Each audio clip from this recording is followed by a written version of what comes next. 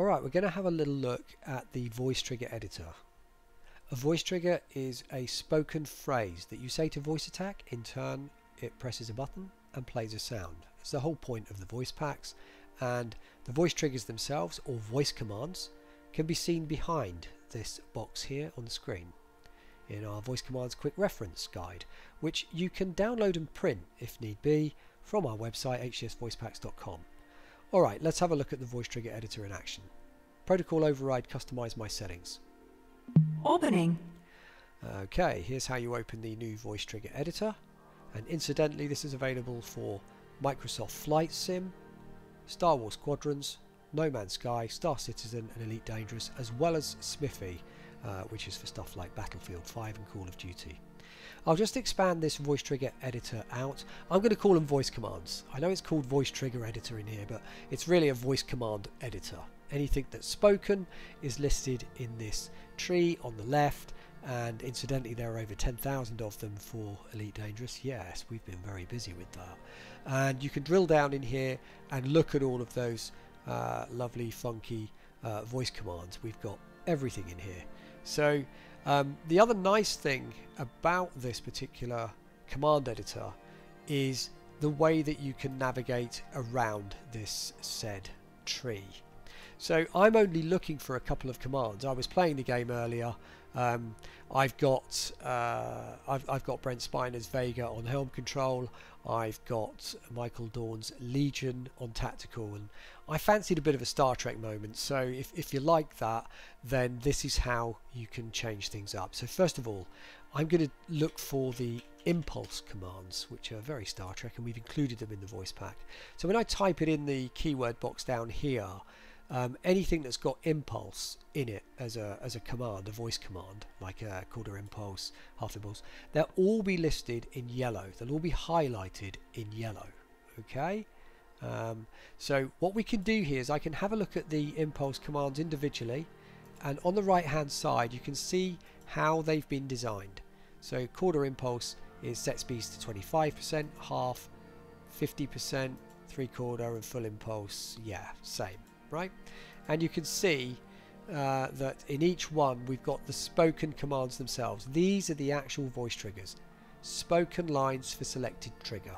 So if you say this, it will trigger the command quarter impulse, and we've got them for quarter, half, three-quarter and full. Now to edit one of these, I bung in a colon, which is next to the L key. In the UK it is, that's for sure, and then I can just type in what I want as my spoken command. Now Vega is on helm control, but I'm going to do this, which is, it's a bit naughty, but I'm allowed to do it. I'm having fun.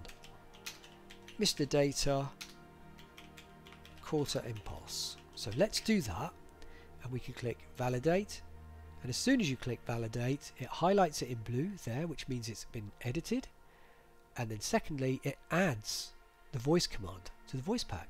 So now whenever you say Mr. Data quarter impulse, he will respond with whatever's been coded for this command set here. It's brilliant. So you just click apply on there.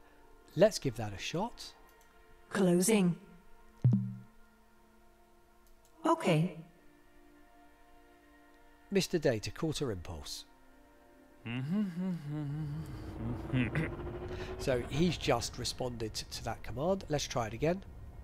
Mr. Data quarter impulse. 1/4 impulse. Mr. Data quarter impulse. Acknowledged. Mr. Data quarter impulse. Quarter impulse. So he's got lots of different varied responses for that voice trigger, and that's one that we just made. Protocol override, customize my settings. So let's go back in and have a look at that command just once more. And of course, now that I've edited, as I said earlier, it was highlighted in blue.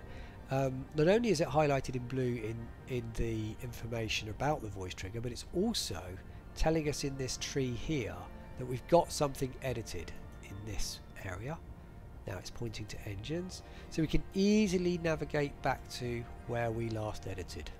Alright, well, once you've done lots of editing, there's going to be lots of blue bits in there, but trust me, it's easier to find stuff this way. Alright, and also if you wanted to find it, you know that you did it under Impulse Engine, you could always search for it, and of course what happens then is you get this funky yellow over blue, so you know which one you've edited. It's really nice, isn't it? Yes, it is, yes. So we're going to take that out, okay? Don't really want it. And we're going to click done on there. Well, actually, no, we're not finished editing. What we're going to do, we're going to leave that one. I just want to try something. So I've edited that one. Can I go and do something else now with maybe deploy hardpoints? Let's search for that one. That's deploying my weapons. These are all the terms that you say to deploy weapons. This time, just for fun, I'm going to do this. Mr. Worf, deploy weapons. And we'll see how that sounds. Let's validate that. It's got in the list below. It's highlighted in blue now, which is fabulous. Apply, done, save changes. And now what we'll do, Mr. Worf, deploy weapons. Deploying armaments. Excellent. So that voice trigger works as well. Protocol override, customize my settings. Opening. Let's go back into the voice trigger editor. And we've now got the combat highlighted in blue, as well as the deploy hardpoints, which has been customized. And yeah, we can still see it. I want to undo that. Let's say I've done that. I deleted everything out and started again, and we do this. What happens now when I validate? We'd only have that in the list, and it's like, oh God, I really regret doing that, and I wanna go back to what it was when I first got the pack. So in each individual command, you can just do this. Click the reset button. It will give you the warning, reset to original line, which is all of that, and of course all of these will come back up, and you can just add in deploy hardpoints, Mr. Worf, if you wanted. Right? So very, very easy to navigate in this, very easy to add commands and change stuff. It's really nice. If there's anything in there that you'd like even more, do let us know in the comments below. We'd like to hear from you, but in real terms this is just a godsend. It's wonderful to use. I've been enjoying using it, and also just before I head off, it will change what was called English Singularity, which was the profile name, into English Singularity Custom.